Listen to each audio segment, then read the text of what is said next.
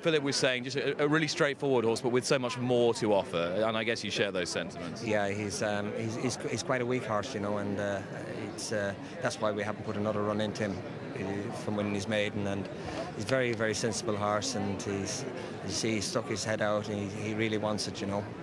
That must be quite a gamble for a trainer, because you know the horse has got talent, you know he's got a good temperament, but as you say, he's quite a weak horse. Putting him into a test that he couldn't really handle could send him the wrong way very quickly, couldn't it? Yeah, you have to be very careful, and but he's such a sensible horse, you know. He eats and sleeps, and you know his work has been, you know, the last sort of 10 days, his work has been great, you know.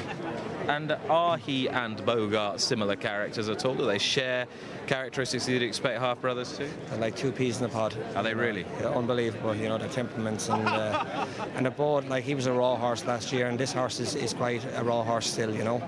I think Bogart probably had a bit more strength by this time of the year, whereas this horse is going to develop an awful lot. Now, obviously, Phil thinks Tiddlywinks has the best chance of the Ryan runners in the Nunthorpe. Now he's safely tucked round the corner. You can tell us which one you think's got the best chance.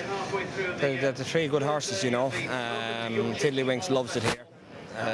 Masama, he's coming right back to his best, and Bogart, he ran very well here in the Duke of York, and I know he's been a touch disappointing since, but I'm hoping this track might bring him back to his best. But I couldn't be happier with the form of the three horses coming into the race, and they're all good horses in their own right, and I just hope they all run the race. And given that two of them get six pretty well, I'm guessing that little bit of rain won't have damaged your chances.